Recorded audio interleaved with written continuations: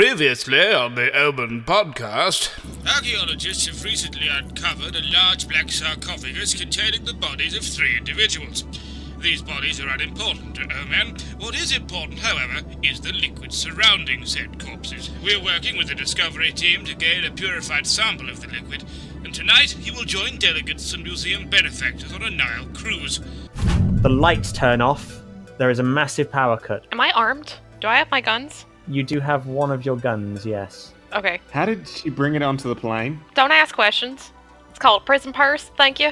And he opens up a door, and inside there is a woman. She's pulling out wires, putting them back in. So Samara's this place's like last line of security then, basically. Behind some bulletproof glass is the coffin. I want to headbutt the glass. How did any of you get this job? In comes Yasmin Safar, who is Amir's personal assistant. Can I still call you Koala, though? I feel like that would be kind of rude considering I just told you my name was Vole Michigan. Vole Michigan and the rest of the team go to the yacht. There is singing and dancing going on, and there's a DJ. I want 3 wallaby wrestlers. Edmund hits it big, and he rolls the perfect roll for whatever game he is rolling for. It's blackjack. You hear a loud scream and a splash from near the back of the boat. what will happen next? Let's find out in this episode of O.M.E.N.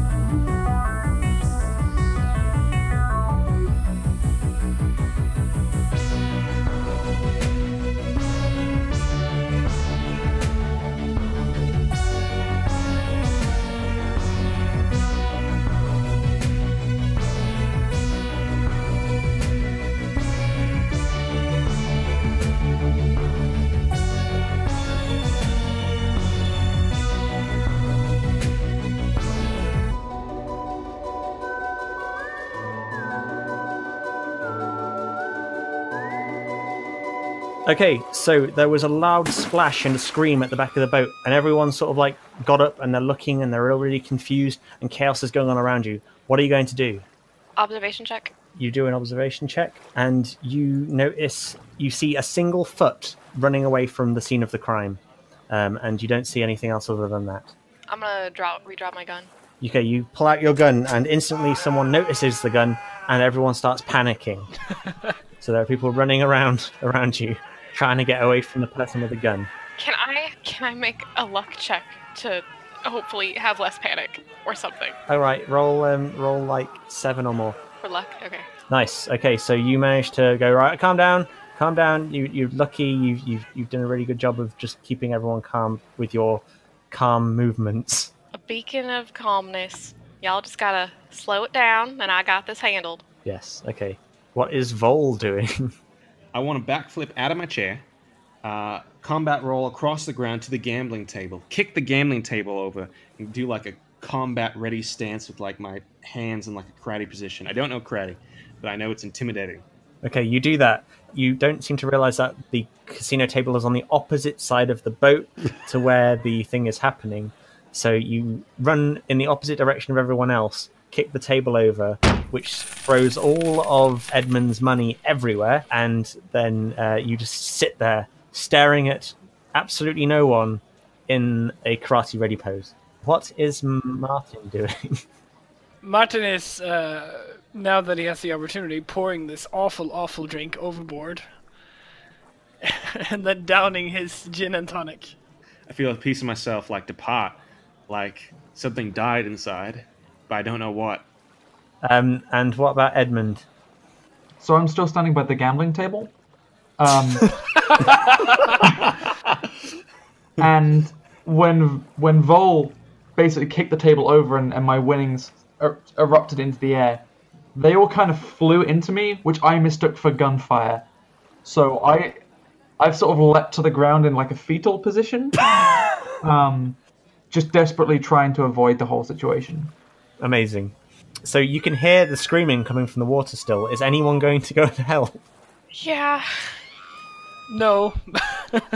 Wow, that's the yeah, I guess. I suppose I should. I'll head on over and try to help.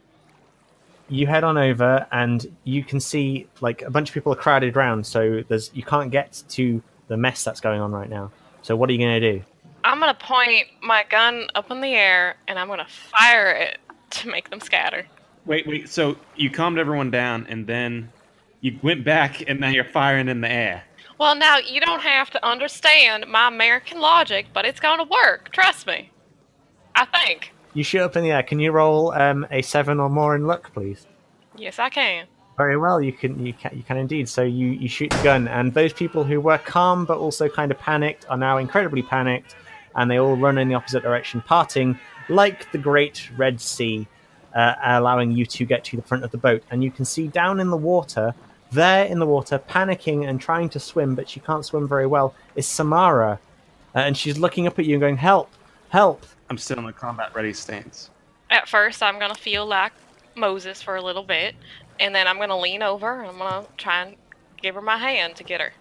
Is she close enough to reach? Unfortunately, it's a very, very tall boat. Oh, damn. It's at this moment you can hear the hissing of alligators, which you find particularly weird because alligators aren't actually native to the Nile. These ones have gone missing from Cairo Zoo, and they've managed to get into the water somehow. Things could be worse because Nile crocodiles are even bigger and nastier. Okay, well, I'm gonna shout back to the other idiots, and I'm gonna go, "Y'all, we need to help Samara over here. I'll keep the gators off her." Gators! Suddenly, I have a flashback. I'm gonna walk over there, cautiously at least. I'm gonna try to shoot at the gators to keep them, like, deterred. Can you roll a 15 in agility? No, I cannot. Oh no, your skills are missing for some reason. Wait, Don't you get like a plus for your shooting skills? I get +5. Is that enough? That's only 11. Oh no, you hit one of them, but it only grazes it, and it just hisses back at you, and they're getting closer and closer. And at the very last moment, Samara looks up and she says, "Yeah," and then falls underneath, and the alligators jump on top of her and start ripping her to bits. Oh shit. Good job, Annabelle. At this point, I run over with like arms full of coins, too late to basically start throwing them at the alligators. I'm still frozen. I'm having a flashback. I know there's something about alligators, something in my past, something that could help. Can it? I mean, not now. Because the water is now filled with the blood of the innocent, because you're all kind of useless. At least I tried. Well, this is what they hired the muscle for. I'm not here for that. Well, unfortunately, can the muscle even swim? Can Vole Michigan, by his name, swim? I'm pretty sure I can. Unfortunately, at this point, it's kind of useless because, unfortunately, Samara has been killed before she could say anything about the person who pushed her into the water. Do I know that she's been killed? You do not at this moment in time. You are still standing there in your sort of Vietnam-style flashback about the gators. All right, I snap out of it, and I know what to do. I run to the side of the boat, and I leap into the water. Don't even look. Oh no. Michigan, no! So the thing I've discovered about gators is that they're extremely susceptible to being tricked. Hypnotized isn't the right word, but tricked is somewhere in the vicinity. So what I'm going to trick the alligator into thinking is that it's a skateboard. Can I try to grab Michigan by the ankle as he like jumps off? You can roll a 20 for strength, please. Oh god. I'm assuming this means I go with him. Dr. Martin Benson falls into the water. Oh god. With koala, with Vole Michigan, and they both go tumbling into the Nile below. They are both covered in blood. Oh please no. Samara's blood, and Annabelle and Edmund are just looking flabbergasted about what is going on. I'm screaming that I'm gonna turn into a skateboard. Don't worry, I'm gonna turn into a skateboard. I'm gonna save you. Whoever this. Oh my gosh, it's Samara's face. I have Samara's face in my hands. I start just like throwing coins furiously to try and distract the alligators. Okay, can you roll for luck, please? Can you roll a 20 for luck? I mean, I hope so. You roll a 7, which just pisses them off more. Oh god. Just throwing coins at them, and you're even throwing coins at Koala and Vole. I mean, not Koala and Vole, Martin and Vole. And they're just getting peppered with coins. And it's making it more difficult for them to swim. Ow! I'm not trying to swim. I'm trying to climb onto a... I'm gonna I'm gonna whisper the code word. I'm gonna do the thing that makes it turn into a skateboard. And I'm gonna ride it like a surf skate thing. Right. Roll a 15 for strength. All right. Strength, don't fail me now. 6. You try and grab the alligator, and it just sort of throws you off and tries to bite you. Can you roll a 10 for agility or more, please? There we go. You got a 15. So you managed to dodge the attack. It's at this moment that the Coast Guard come in, and they start firing darts at the alligators to get them off your backs, and they pull you onto the boat. Is it wrong that I feel sort of an erotic attraction to the alligators at this point? It is wrong. I didn't lose my glasses in the river, right? So, okay, roll for luck, please. Roll a 10 for luck or more, please. No! Martin lost his glasses, but Koala managed to grab them. Yeah. So we're all good on the glasses angle at the minute. Thank God. Free glasses! Yeah, so Koala thinks that there are free glasses, so you're going to have to get them off of him at some point. Please give those back. Those are mine. I can't see without them, and I assume... Okay, sorry, I assume that they are mine, but I can't see them. Let me describe. Okay, on the side it's written M. Bit. Yes, that sounds like my name. No, I'm pretty sure. Say your name real quick.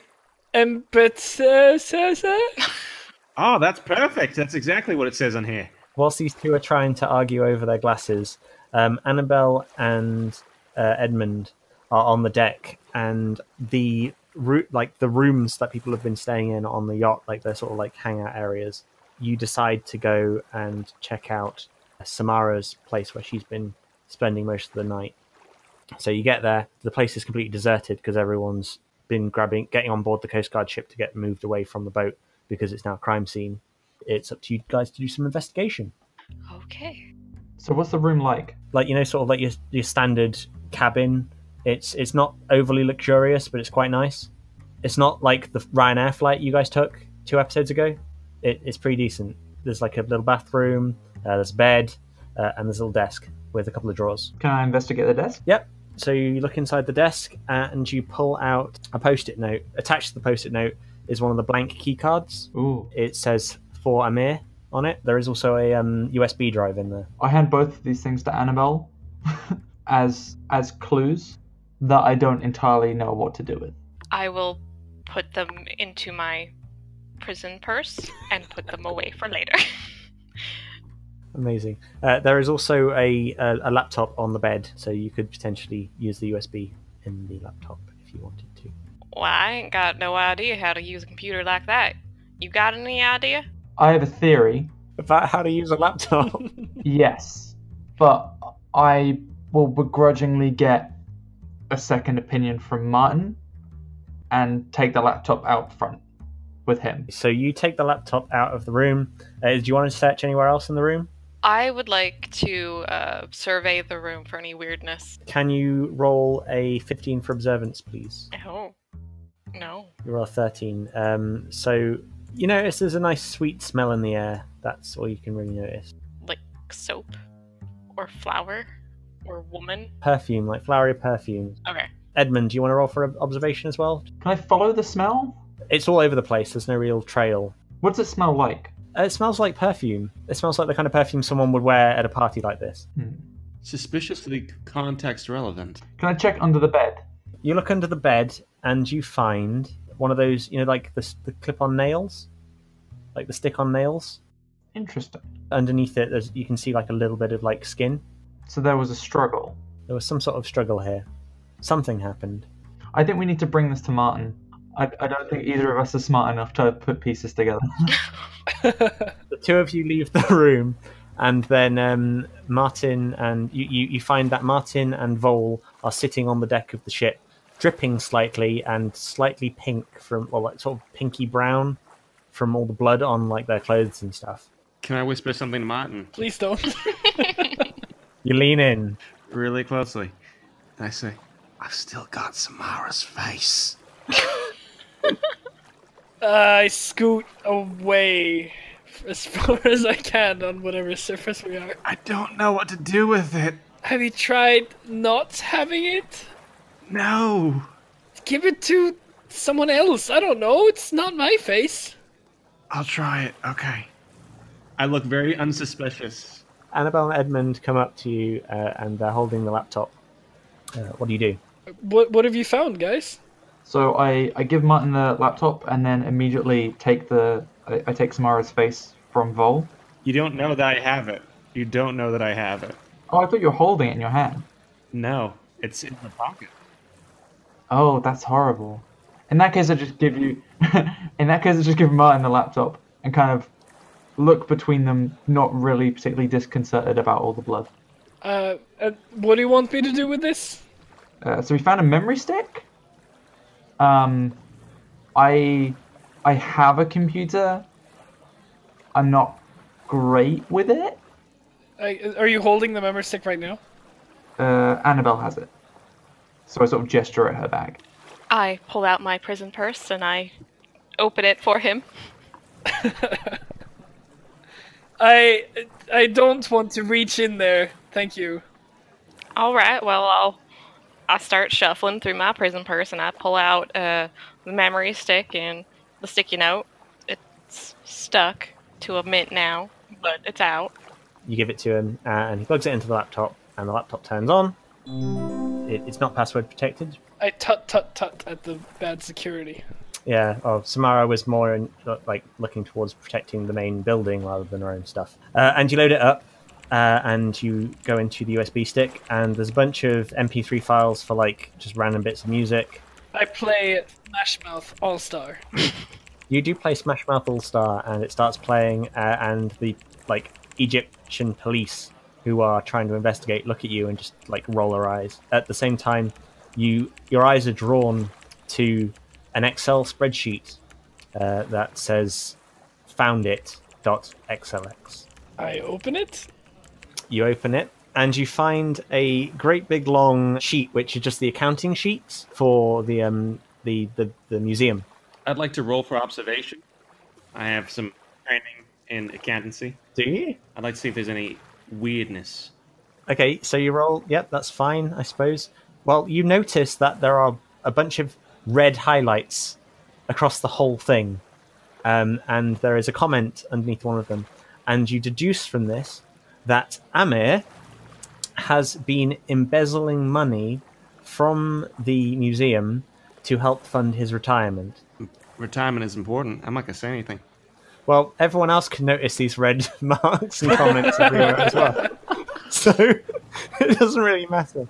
Yeah, no, I mean, I guess it seems like he's been fiddling with the numbers, but that doesn't seem like it's super relevant to our mission. That's none of my business. So, well, everyone else has left the boat already, so there's a high probability that you're going to have to check with Amir in the morning. So you'll have to leave here and head back to your hotel for the night. Can we talk to the Australian police? The Australian police? No, because they're not here. You can talk to the Egyptian police. The Egyptian police. Sorry, it all blurs together. Law enforcement. Can we talk to them at all? Yeah, sure. There's a bunch of them. There's a forensics team trying to figure out what's going on, and they're just about their business. Do you want to chat with them? What does everyone else think? Should we talk with the cops? I get my voice goes from being really loud to being really quiet. The cops. As I understand it, the less people who are not in our organization know, the better. Well, do they even speak American? Because I'm sorry, but I only speak one language. I tried learning Mexican, but it just didn't stick. This is true. They do not know how to speak English. So it might be better if you head back to your hotels. And on that bombshell, that is the end of the episode. Thank you for watching. Well, thank you for listening.